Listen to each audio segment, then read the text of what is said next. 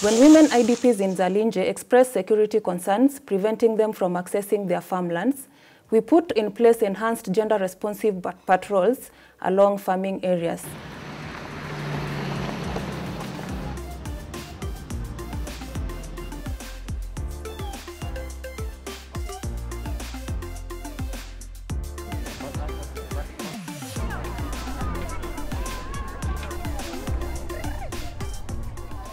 One of the challenges that they face is the biases and stereotypes that exist within the contingents that they serve. Sometimes you may get that your spouse, for example, if you're in a relationship, may bring about hindrances in you joining the peacekeeping mission due to the societal norms that a woman is supposed to be staying at home and fulfill their obligations.